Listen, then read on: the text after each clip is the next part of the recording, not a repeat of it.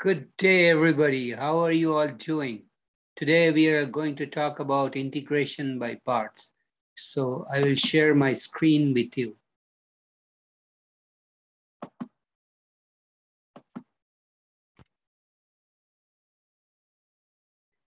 Integration by parts.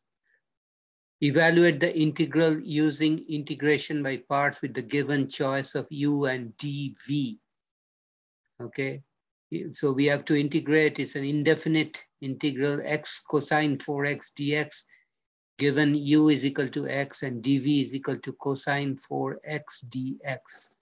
So dv is equal to cosine 4x dx given. So we integrate both sides to get v equal to integration of cosine 4x dx, which is 1/4 sine 4x.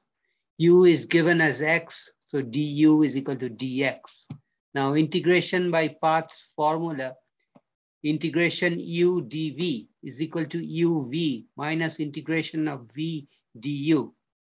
So integration of x cosine 4x dx is equal to uv minus integration of v du. Our u is x, our v is 1/4 sine 4x minus integration of 1/4 sine 4x dx. So that is equal to x over 4 sine 4x from the first term, and integration of 1/4 sine 4x is minus 1/4 sine 4x is plus 1 over 16. You wonder where is the extra 4 in the denominator coming from? It is coming from integration of sine 4x.